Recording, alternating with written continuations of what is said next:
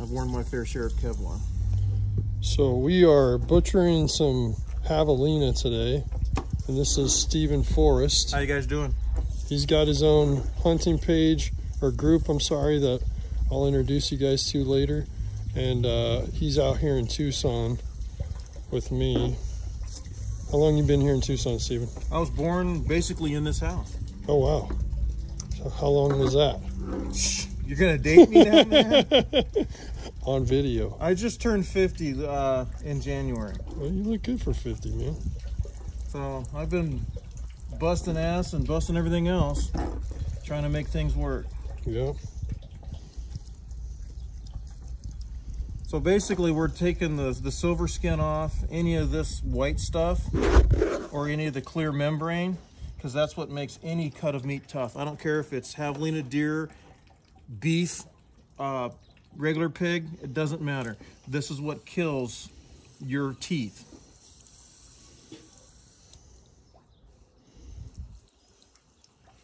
Using one of Kevin's knives here, and I'm liking it so far. This is really nice. He's got the modified M.O.D, the Mohawk of Death. There's a reason for that name, but we'll talk about it later.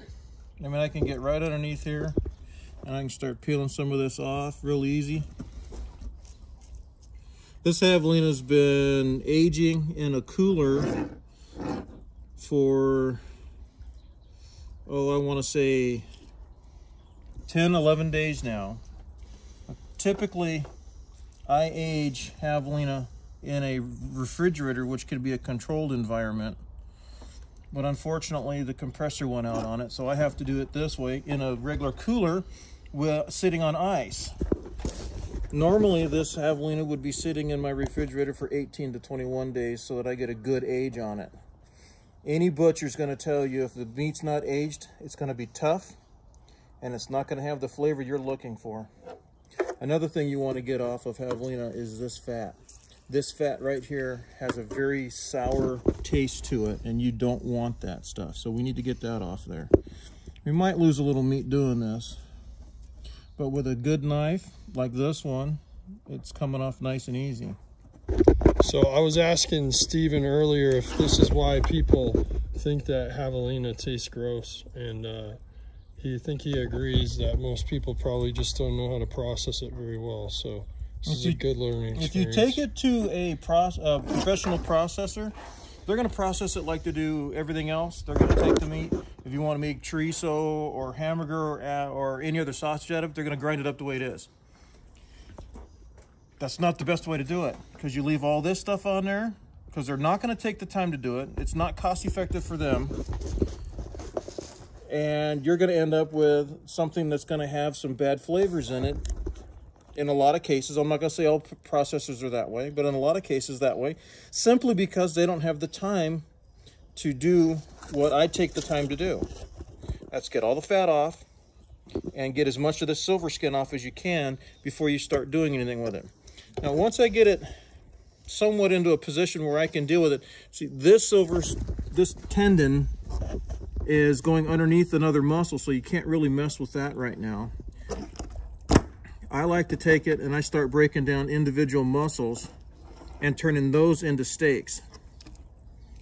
Other parts of it I can turn into tidbits, what I call tidbits. They're great for stews, hashes, stuff like that. But I like to grab an individual muscle like this one right here, and I can cut this up into steaks, and it comes out very well. You just have to make sure that you get it off the bone without your finger going with it. One thing about beef, that's why they grain feed beef, to get the taste in the fat when you cook it. Okay.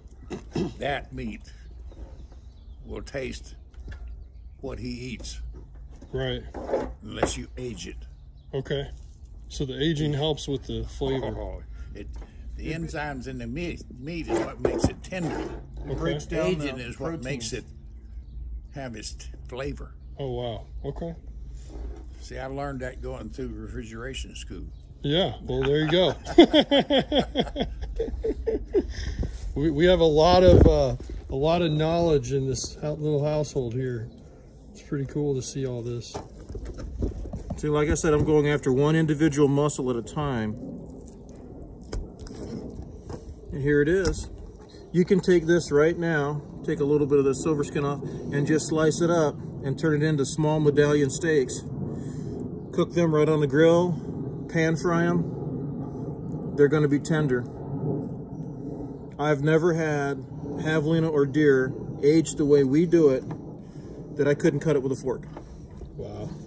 And I'm talking a regular dinner fork. I'm not talking anything fancy. Elk meat the same way. I've cut many a steak from an elk with a fork. I'm just realizing that knife is AEBL, not 3V, so that's not even the best stuff. It's good steel though. Oh yeah, it's cutting nicely. It's not dragging. Now, if any of you all hunters out there watch Steve Rinella. Yeah, meat eater. Yes, the meat eater. This man knows his stuff. If he can go hunt black bears where there's a lot of wild blueberries, and he takes that fat and renders it down, and what does he say the fat tastes like? Blueberries. The fat tastes like blueberries, because that is where the nasty flavors are from, or the good flavors, depending on what they're eating. That's why he goes after the bears that are at the blueberry fields up there.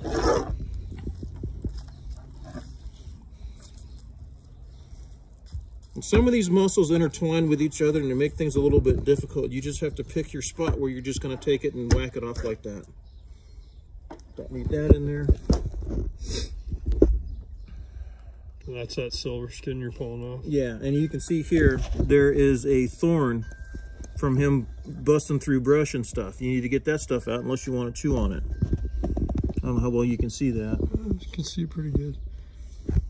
Thanks to the new iPhone 11. You got to get that stuff out of there. Sometimes this stuff just does not want to come off. And in some cases, you just have to live with it. But there are some sections that you can get most of that off. Getting that thorn out right now. There it is. I mean, we need fiber in our diet, but not that bad. Again, I'm going after a little bit of fat right here. There are, like I said, cases where you're going to lose a little bit of meat. You have to sacrifice a little bit of meat in order to get a better cut overall. Like this right here is going to have to go. You see, here's a little bit of fat right here we need to get rid of. Typically, when I butcher an animal up like this, I don't cut individual steaks at this point because I'm going to vacuum seal the meat. When you vacuum seal and you've got a whole bunch of individual cuts inside the pouch, it lends to having some air pockets in there, which promotes freezer burn. And again, bad tasting meat. So you need to not cut everything up fully when you're doing an initial butcher like this. I wait until I'm ready to take that piece of meat out of the freezer and I'm getting ready to cook it up. Then I cut individual steaks. I cut it into cubes if I'm going to make a stew or something like a little batch of chunk of meat that I could make into, well, let's see, I did chili last week. Cut up some deer meat that I had. I made a fresh chili out of it that came out freaking fantastic.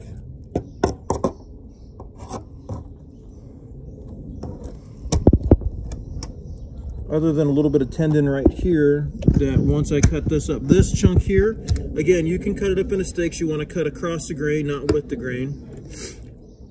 Make little steaks out of it, or you can cut it up into chunks and make a stew or a chili or something like that. At that point, I'll come back in, I'll take this piece off, and I'll take this tendon out because this is also very tough.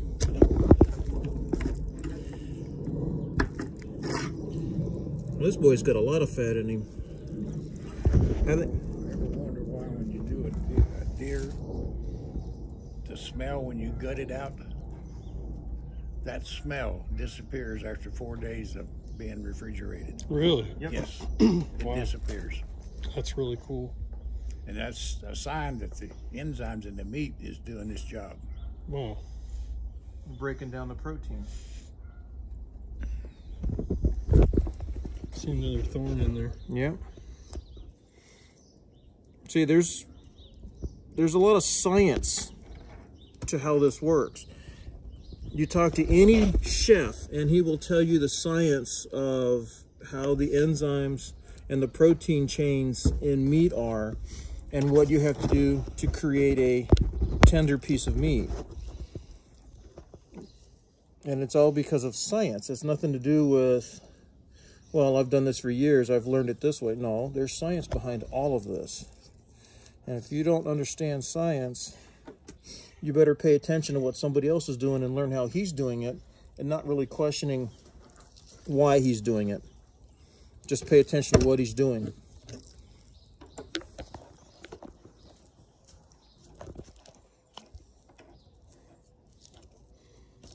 It's one of the things I learned when I became a medic, is I learned how muscles are. I've learned anatomy. I mean, a good butcher is going to understand anatomy.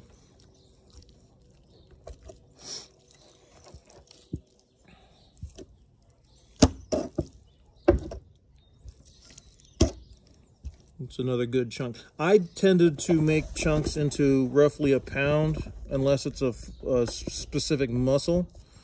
I'll keep the muscle whole. But typically I run a pound of meat per package. That way I have it portioned out. I don't have to guess how much.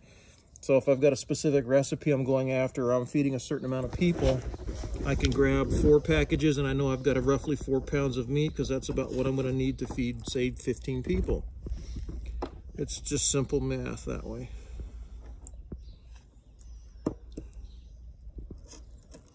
Ten minutes of prep here saves you 2 hours of prep down the road. See this?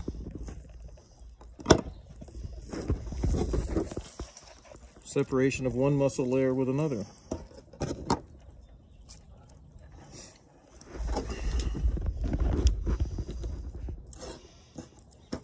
We'll put this in a package by itself.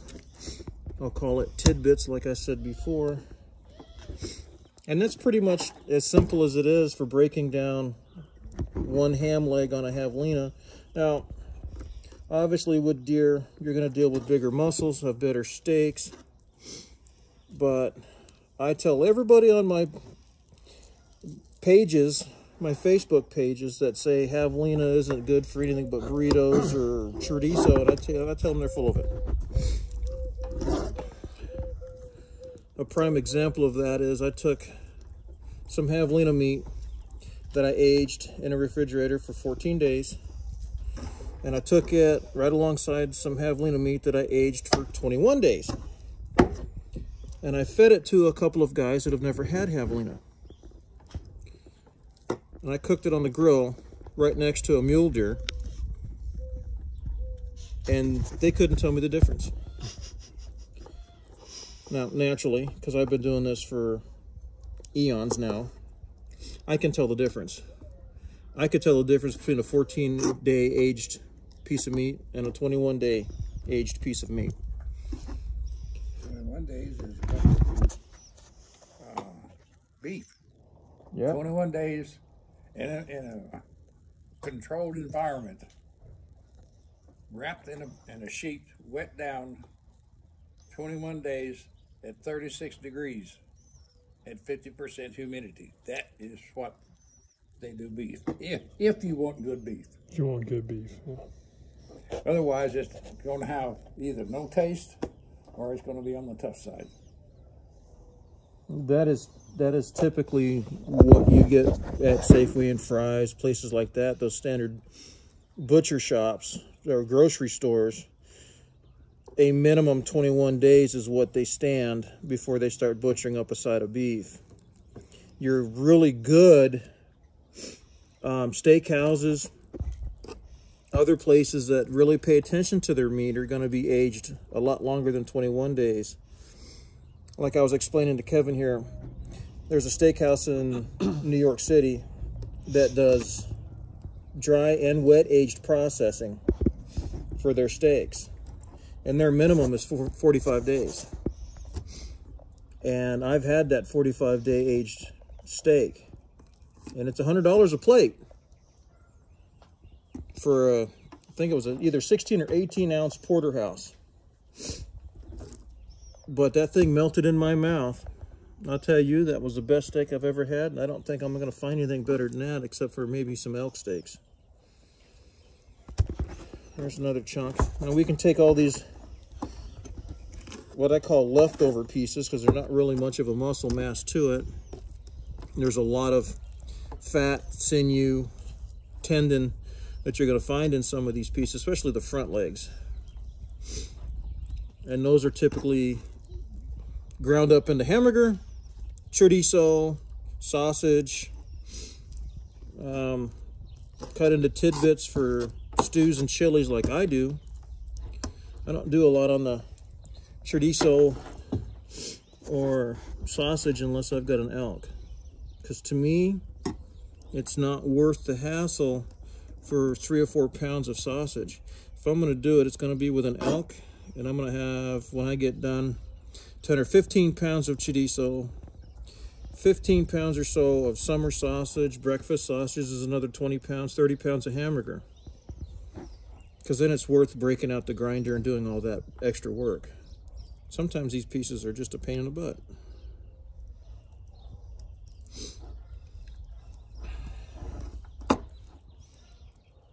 Got to get that fat. Even a little bit of fat like that can make a drastic difference in the flavor of wild game. Now, you got a lot of customers of yours, and I've got a few customers that are back east hunters. Eastern whitetail do not feed on scrub. They don't feed on mesquite beans. They don't feed on manzanita. They don't feed on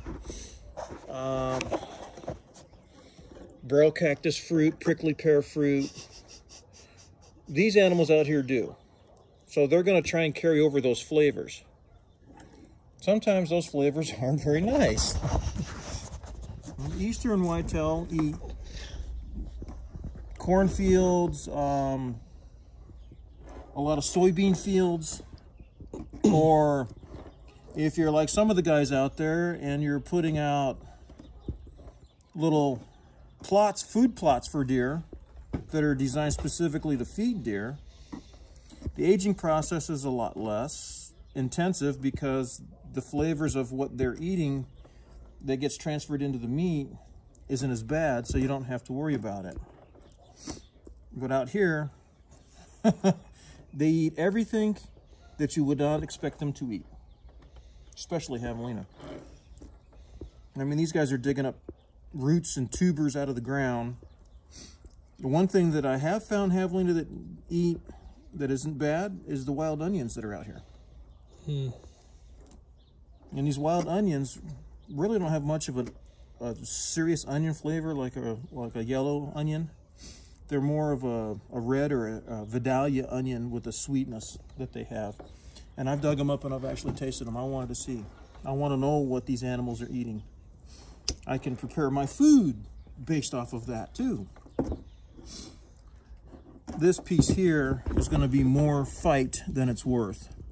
It's got multiple tendons in it. You can see that it's covered in cactus.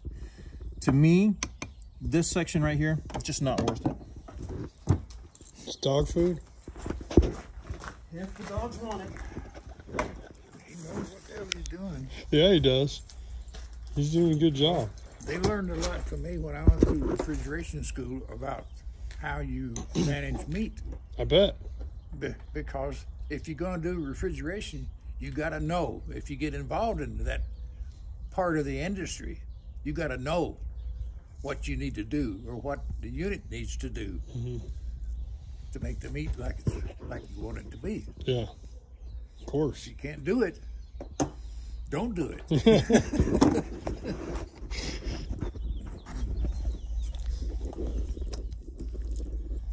Working on a tenderloin? Backstrap. Backstrap. All right. That's where all Shows you how much I know about that he's muscles. doing is coming from. When I was going through refrigeration. Just need to get this a little bit wet. Now this piece, some people are going to cry about. I don't care. I know better. You can see there's just a little bit of mold starting on this edge, this outside edge that you don't eat. You don't have to worry about it. There's nothing wrong with the meat. I've seen so many people, oh my God, it's got mold on it, throw it away. No, pay attention. This is like cheese. Cut the moldy section off, you're good. I definitely save cheese that way. I don't throw away cheese at all. No. Cheese is one of the main food groups of my house. Skin it off and keep going. Okay, now this is the back strap. This is the muscle that runs along the spine above the rib cage, at the top of the rib cage. All this right here needs to go, unless you like chewing on leather. Now for this, a better tool than this knife would be an actual fillet knife. Yeah. But I want to see how this knife does. It seems to be working quite well so far, but you do have to work it a little bit, get it underneath this tendon. And that's really what this is. Some people call it silver skin. This is not silver skin. This is actually tendon.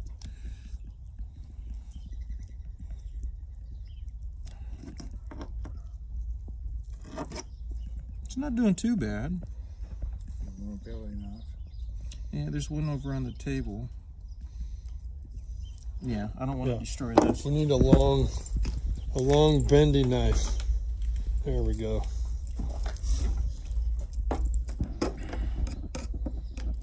It's just like Javelina fish. Yep.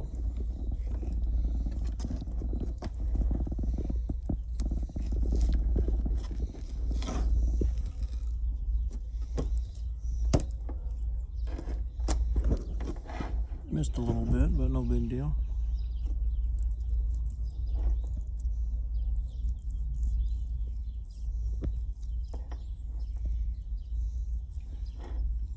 I've also watched people butcher animals that don't know what they're doing, and I say they don't know what they're doing. I've been doing this since I was old enough to hold a knife. If there was an animal hanging in this backyard, it didn't matter who shot it. We were all out here doing this. This is what you call a family affair.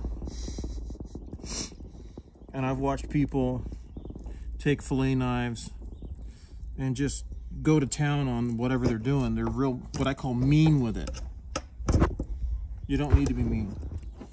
A light touch is all you really need. You don't need to just rip through it.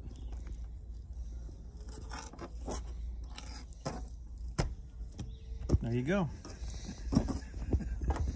Beautiful. Now you're gonna make a big video for all this. Oh yeah, that's what I'm doing right now. I know, but I'm saying you're gonna publish it. Oh yeah, it'll be on YouTube.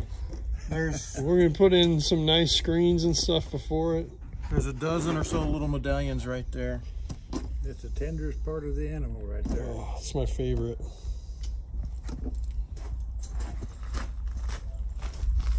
So how long did you say it's been aging in this cooler? This cooler sitting on blocks, 10-pound blocks of ice, has been, let's see, right there. Actually, it might be more than 10 days. I know it is. This might be right where I want it. What do you think the average temperature is in that cooler?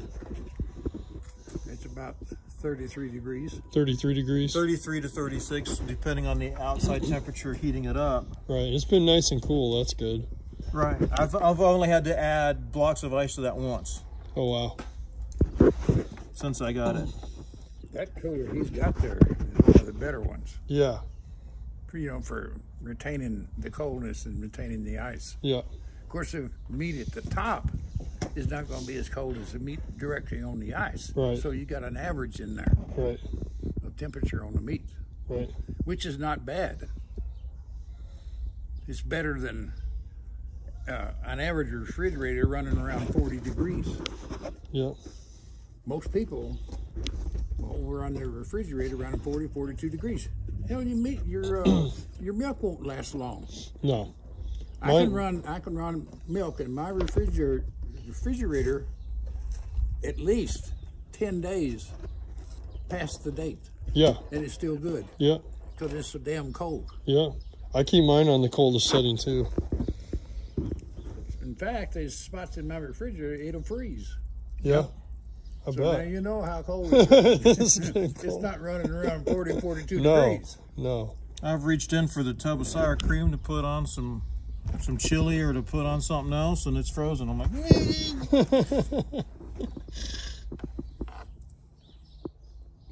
That costs you a little bit more money to run it electricity-wise, Yeah. but the thing But you is, save money on food. it's Yep. what you want to do in keeping your food Yep. edible.